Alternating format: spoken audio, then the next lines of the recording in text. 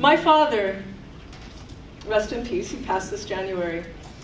His neighborhood in Lakewood, California, used to have these beautiful jacaranda trees that were so mature that they actually formed an arc that touched in the center of the street. And when I would drive to his house, it was like driving through a purple tunnel. It was gorgeous. And now the trees are gone, and my dad's gone, and the place isn't the same.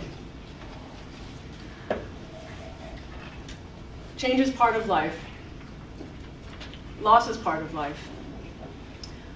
And sometimes things that reach their maturity, if not uprooted, can threaten our foundation. As leaders, and for me as a consultant in the field of leadership development, we give a lot of fanfare and a lot of attention to new initiatives. We celebrate new initiatives. I get hired a lot to facilitate massive kickoffs, new leaders, new teams, new policies, you name it. What we underestimate is the endings.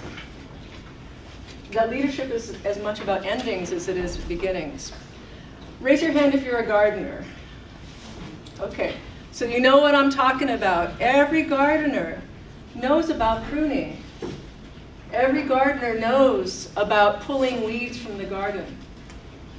And at the same time, every gardener, being connected to the life and nature, understands that every tree uprooted can hold birds' nests. And that even a weed is a flower longing to bloom. And so it is with our organizations. And that's going to be the focus today, a balance of the head and the heart of organizational change.